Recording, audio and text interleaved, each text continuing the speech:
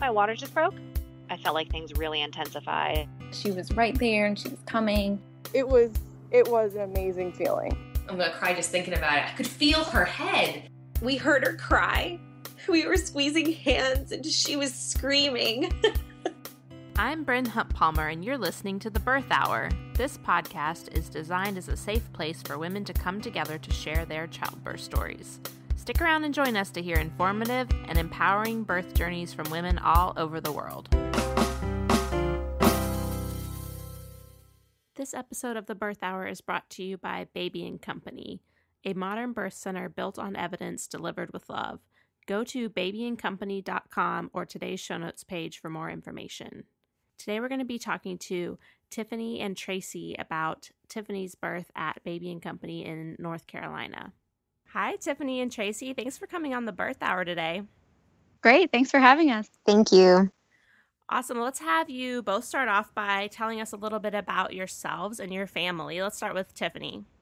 Okay. My husband and I are farmers. And so when we got pregnant, the idea of, being in a hospital was not something that I desired. The first thought I had, especially after going down Instagram rabbit holes, would have been to have a home birth with a midwife. But where we are, we're kind of out in the middle of nowhere. So, that wasn't really an option either. So when we found Baby & Company, I was just so excited. We took a tour and I just instantly started crying because I knew that that's exactly what I wanted. That's such a good feeling to have. Oh, it was amazing. And I can't believe that, it hasn't always been an option for everybody. So I'm just so grateful that it was available in our area. And, I'm just so telling everyone about it, as much as I can, because women, I just feel like they should know that they have options, Yeah. And Traci, how did you get involved with Baby & Co? And just tell us a little bit about yourself as well. Yeah, so I'm Traci. I'm one of the certified nurse midwives here at Baby & Company, Charlotte. My journey to midwifery started at a really young age.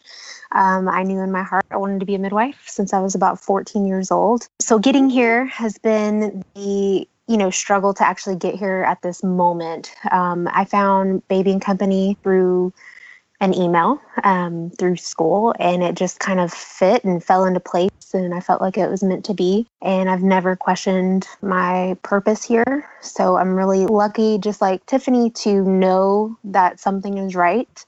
It's a really good feeling to know that you're doing what you're supposed to do. So Tiffany, tell us about finding out you were pregnant, and you told us a little bit already about kind of the birth plan that you chose, but let's just kind of go through your pregnancy in general as well. So this was my first pregnancy, and I am 25. So, my husband and I got married September of 2015, and people were making comments oh, when's the baby coming? We were like, yeah, right. That's just too soon. And then we just realized that, sometime around in February, we got a new job. We were hired to operate a farm for a family just south of Charlotte. And we just kind of looked at each other. We were like, it's okay. We can have a baby now. We can start a family.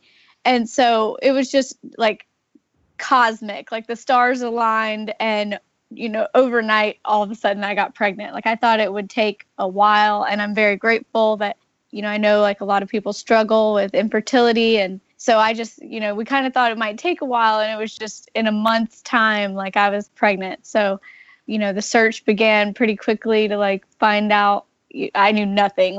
I read Ina May's Guide to Childbirth, and that just really got me trying to find a way to have the baby naturally if possible. And so it's been a quick, life-changing year for us, actually. It's really just a year ago we were thinking about oh, can we have a baby?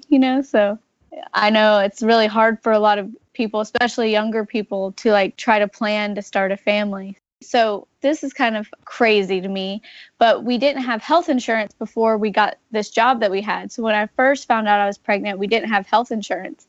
And so before I went to Baby & Company, I was trying to figure out oh, how am I going to get started on my path? I didn't quite have a OB where we were. We had just been living there for a little while. So I hadn't gone to the doctor regularly. So I went to try to make an appointment, and it was just so hard to get prenatal care, without insurance. The OB that I did call and like try to make an appointment, it's like, oh, you have to pay upfront for your full maternity, like prenatal care.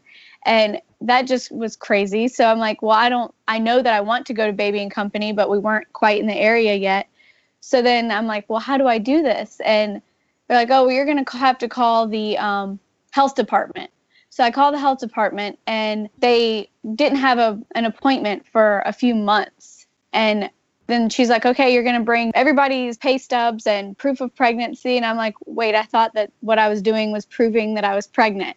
And she's like, oh, no, you're going to have to call the crisis pregnancy center. So it went from like, oh, so happy to be pregnant to like, oh, now it's a crisis. So then going to Baby and Company was amazing because the approach is just so different than, it was like celebrated and like everyone was congratulating me rather than acting like I was a helpless cause and in a state of crisis. I love that.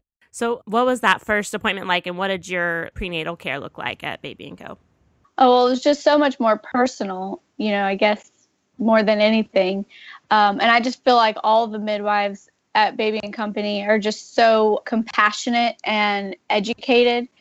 It just felt immediately like home. I feel like I have a home away from home in a way when it comes to like, even though they don't do pediatric care yet, I mean, I'm hoping they will in the future. I can still call, like, Traci was my midwife, but Mary was also a midwife who I ended up having appointments with. Like, they do schedule you with every midwife, so you know them by the time you have the baby.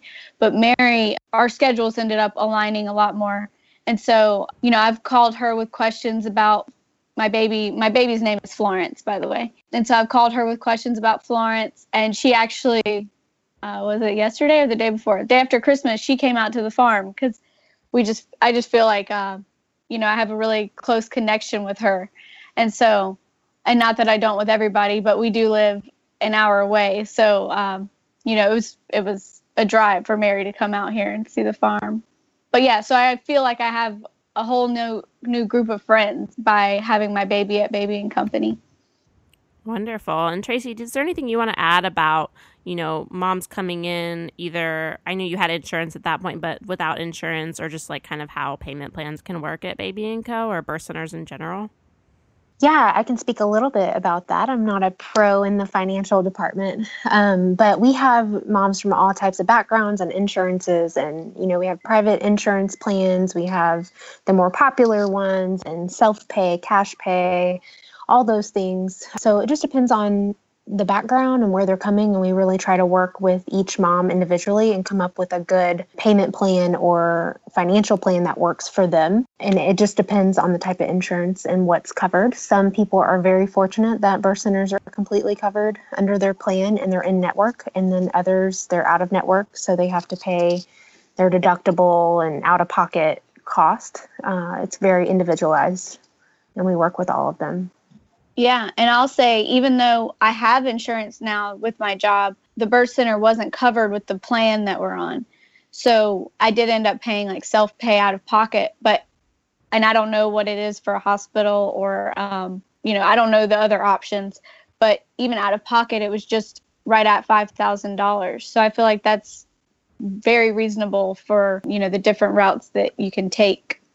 Yeah, I would say, I know it's different in all different parts of the country, but birth centers and home births are, often the total cost of them is just like the 10% that you would be paying of your insurance at a hospital birth, which I always like to point out to people when they say, oh, I can't do a birth center or home birth because it's not covered by my insurance, but oftentimes it might end up costing the same. So yeah, pretty much the same as your deductible. Yeah. Great. Well, let's talk about your birth story now. What were some of the first signs that you were going into labor? Florence did end up coming a couple weeks early. So I was so careful until I got, because you can't have your baby at Baby and Company unless you're 37 weeks.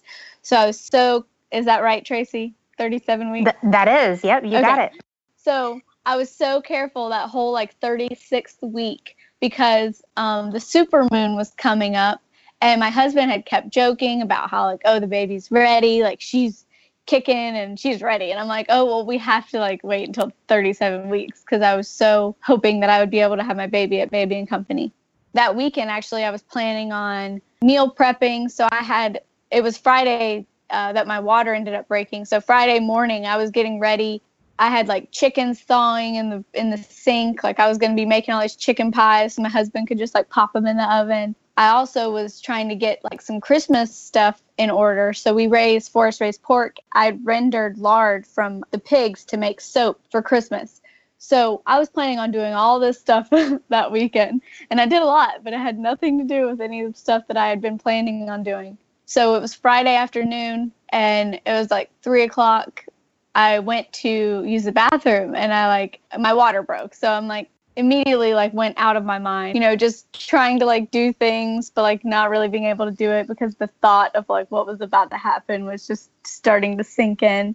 And so I called my husband. He was working with his crew on the farm, like cutting trees down. And I'm like, so I think my water's broken. And, it was kind of like a movie. Just all of a sudden, like everything took a 90-degree or 180 turn.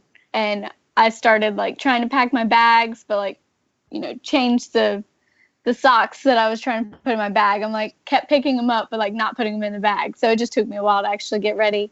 And I called Baby and Company and they wanted me to come in because being a first-time mom, they didn't want it to be like a false alarm. And so we went to Baby and Company around 6:00 at night. And so I hadn't started having contractions yet. So my water was broken, but I wasn't in labor. So they sent me home to labor for a little while. And we ended up going out to eat at a sushi restaurant because I'm like, I had been wanting sushi like the whole time I was pregnant. So I'm like, all right, finally, like we're just going to go eat sushi. For a Friday night, it was great because we think we're going to try to go eat somewhere and it's going to be slam packed. But this restaurant, for some reason, was like very empty in a way. And they had a woman playing a guitar. And so it was just very surreal. And then the sushi restaurant actually had this like fish tank with jellyfish in it. So the whole time we were eating dinner, which was delicious, but the whole time we were eating dinner, I was just like, I felt like I was in slow motion with the jellyfish and like the live music and looking at my husband. We were like crying, like, this is it. We're about to have a baby. And so we went home until around 1:30 in the morning. I started having like mild contractions. One of my really good friends from college, she's a massage therapist, like yoga instructor, just super chill, really good friend of ours. And so she came down and she actually gave me like a massage, reflexology. And so when she got down to my feet, there was a place in my foot where when she hit the pressure point, my stomach started turning. And so with the first foot, I thought it was just a coincidence. And then when she got to the second foot and my stomach started turning again, I knew that it was no coincidence. So if your water's broken and you're trying to get labor going, I would definitely suggest acupressure or reflexology to try to get that going. And so by 4:30 in the morning, I was really into it, having strong contractions, and we drove the hour drive to Baby and Company, which was the most miserable part of my labor, was the drive to Baby and Company. I could not sit in the seat. I was hugging a pillow with my feet on the floorboard, sitting like backwards while my husband was driving. And so we got to Baby and Company around 5:30 in the morning. And from there, I just feel like it blends at that point. So we had a birth photographer and videographer team. And when I saw the video, the beginning of the video like has me still wearing my dress. And I feel like I just ripped my clothes off as soon as I got into Baby and Company. The midwife who was there when I first got there, Alexandria, I had been talking to her on the phone. And so she was there as soon as we got to the birth center. I just kind of like fell into her as I walked into the birth center, and she checked my blood pressure and checked the baby's heart rate. And that was pretty much like as invasive as, she did check me to see how dilated I was. I don't remember how dilated I was when I got in. I kept wanting the midwives to check me, especially Traci, like whenever after I'd been laboring for a while and I started to get tired, like I would be like, okay, like wanting to know if I'd made any progress. And she did so good with getting me off of were distracting me from the thought of like wanting to be checked to see how dilated I was. She'd be like, okay, like, yeah, we'll do that. And then she'd like walk away. And then by the time she came back, like it was something that I wasn't. Sorry. Oh no, that was perfect. Cause you know, like you don't, and that was something that I'd like read, you know, about like you don't actually need to be checked that often. And it increases the risk of like getting an infection and everything. So it was like, you know, I know that I was asking it, but like really I didn't want it. It was just, you know, like Yeah. me You were only being checked once. I mean, you were Right. checked on admission, and then I checked you. I think you were like 4 maybe when you got here, and then I checked you around 9, and you were 7, and then after that, your body. I mean, there was no reason. Right. You could clearly tell you were transitioning and go in the right direction. So Right. And to me, I couldn't tell. And that was like my hesitation, you know. So I was in labor from 1:30 in the morning until sometime, I guess, around 11:30.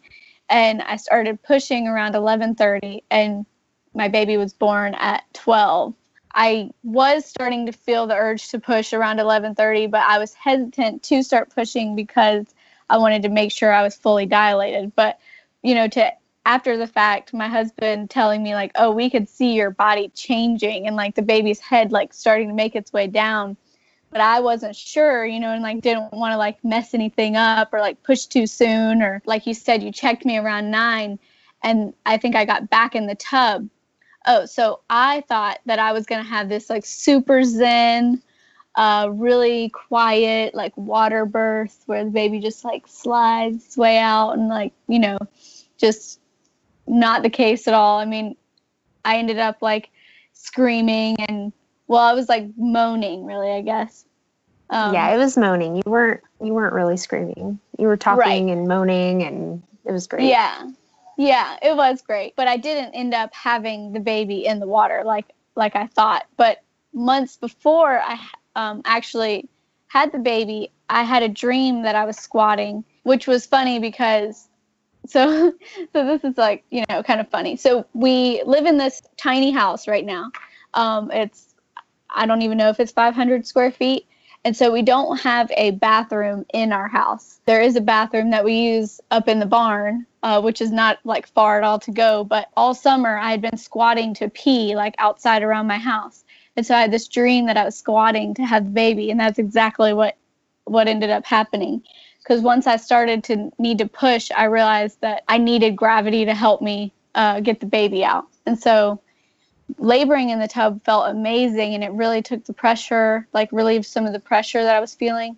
But when it came down to it, squatting was the only way I feel like I would have been able to get her out. Like when you think about all the different positions that you could be in, being on my back was miserable.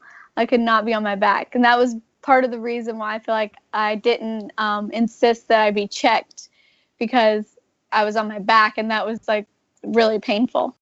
I was preparing the whole time to have her squatting, like without even really thinking about it.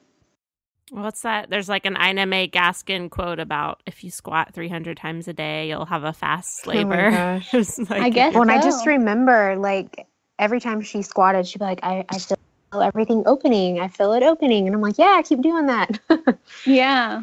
So, Yeah, I was so working. out of it. Like, I mean, I barely looked at anybody. I had my eyes closed pretty much from the time I got into Baby and Company, but I was able to because I felt so comfortable there. You know, I can't imagine that I would have been able to feel that comfortable. Like, I know hospitals are like, you know, moving in the right direction and like changing, but it was just such a comfortable place to be that I was able to, like, you know, I knew my husband was right in front of me. I knew that the two people, so I did have a doula, and then the friend that gave me the massage, they were both at Baby and Company with us.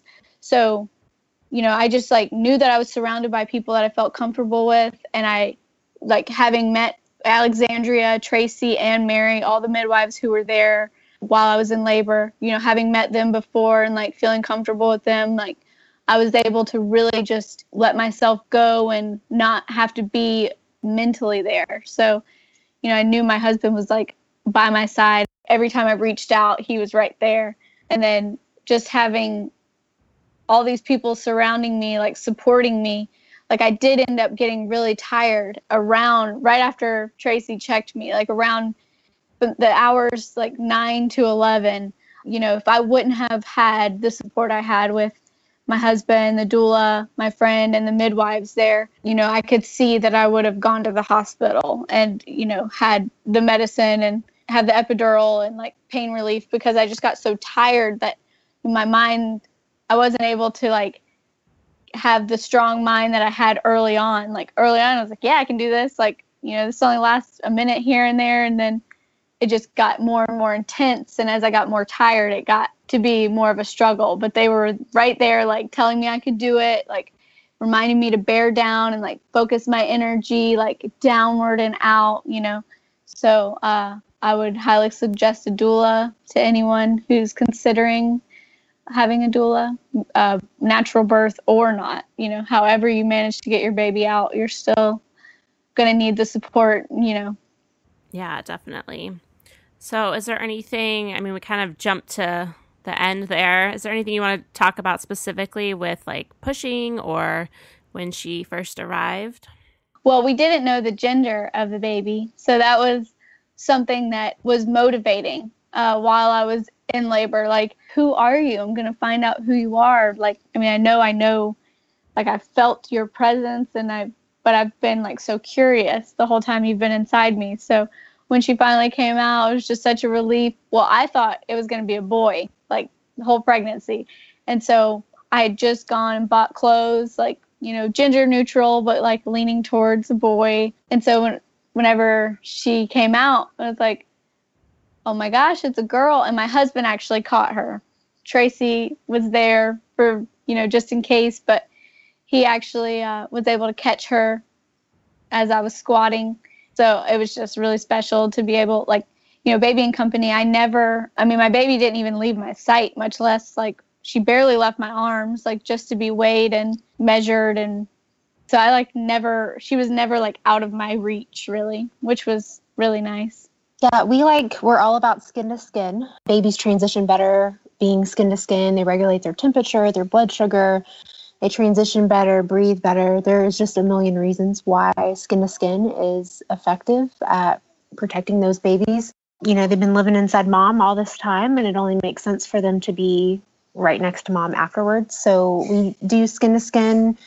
Every mom stays a different amount of time. It's individualized care based on everything that happens. You can stay anywhere from 4 to 12 hours here at the center, and we monitor vital signs for the baby and the mom. Depending on what's going on, it would determine how frequent we do them, but we're in there constantly.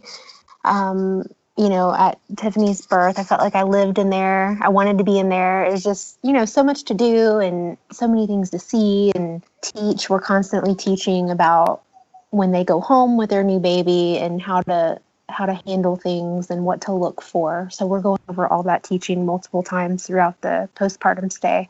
Do you guys have prenatal classes as well to prepare them for those types of things? We do. We actually recommend, we have 3 classes that we recommend in the pregnancy, and we recommend them usually to be done before term. So before 37 weeks, we would like them to be completed for education purposes. We recommend the breastfeeding class, the newborn class, and then also the childbirth education class or series. And those give all the tools and information needed. It kind of goes over things at Baby and Company and what we do here postpartum to prepare the parents for coming here for a birth. And then we let them know things to bring in the childbirth class. And then in the newborn class, we go over newborn care and, you know, basic things to watch for so they are prepared for that early discharge, because that's one of the major differences between a birth center and hospital is that we're not keeping them here for 24 to 48 hours. We're, you know, they're going home the same day, and they need to be prepared to notice things because they're calling us if anything is wrong. And we like them to have all that information ahead of time, and then we review it at the birth as well. And Tiffany, how was it transitioning to going home, and how has your postpartum experience been? Yeah, and so Baby and Company has made it very clear that they are available for anything that we might need. I mean, they're like, you know, almost hesitant to like give you over to your pediatrician. Really, they're like wishing that they were the ones taking care of the baby. But so I'm just very grateful that, they are so available, but like knowledgeable, like I said, and because I did have an experience, trying to find the pediatrician that I trust to take care of my baby. After having all of my prenatal care with Baby and Company, I feel like my standard is much higher than what it would have been if I had just been at in a hospital.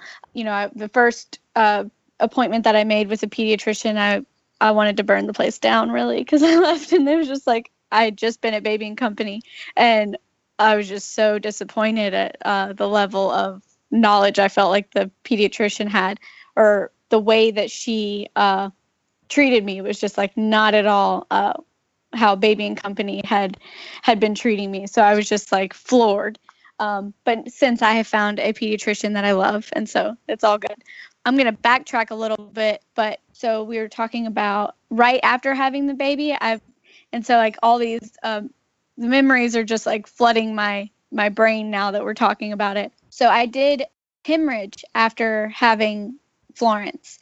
That was another reason why being at Baby and Company was just so comforting and nice, because Traci and Mary were both like immediately on it, and like within a few minutes I was given Pitocin, and I'm an advocate of midwives and home births and everything, but that would have been very stressful if I had been at home. So my husband in particular was like really worried about me, but being at Baby and Company, they just like handled it without like any hesitation or like that. And that's why like I've forgotten about it. There was like really no trauma associated with it. And then like for them to clean up everything after having the baby, like allowed my husband and I just to relax and spend time with the baby.